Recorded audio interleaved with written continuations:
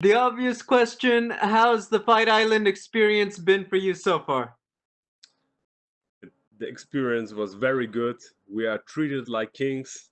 I feel like $1 million, and it's just great to be here and great to have a possibility to finally keep going.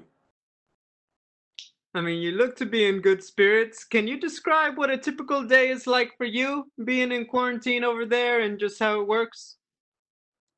You know, the quarantine time is over. We had to spend like 4 days inside the room. That was a little bit like sitting in jail, sitting in prison.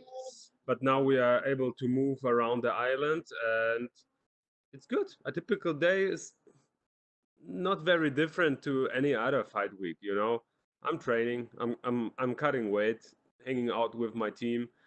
But here, I mean, the whole island is only for us, so we can move around everywhere.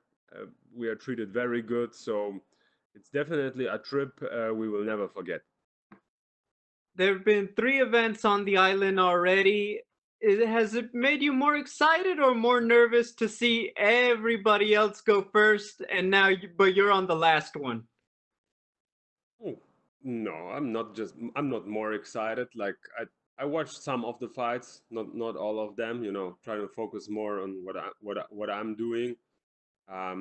Yeah, but just enjoying the experience. It's really great here. It's really great and a privilege to be able to to travel in these times, because most of the people have to sit at home, and we can be here. We are able to fight, to do what we love to do. So it's great. What does Cowboy Oliveira bring to the table that makes him a dangerous opponent? I think he's a good fighter for sure. He's a wild guy, unorthodox. He's very explosive and fast, especially in the first round. So that's like probably the most dangerous round, the first round. Yeah, he's a wild guy, and a little bit difficult to prepare for him. So I have to stay calm, have a cool head, open my eyes, see what's coming, and yeah, if my plan works out, I'm pretty confident and sure I can win this fight by finish.